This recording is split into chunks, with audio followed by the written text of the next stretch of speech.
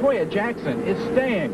She and husband Jack Gordon have come to Las Vegas, possibly to disrupt the Jackson family honors. In a surprise move, Jackson walked into a local Las Vegas station Friday to declare she wants nothing to do with the show. She says because the event includes her brother Michael, it supports child abuse. Because I want to reach out to children and save them and let them know that it's not all right, and if someone touches you, let someone know. And there are numbers that you can call, like an 800 number and 911, and they will give you all the information you want. But being there would only be condoning everything that they're doing, and this is something that I don't believe in.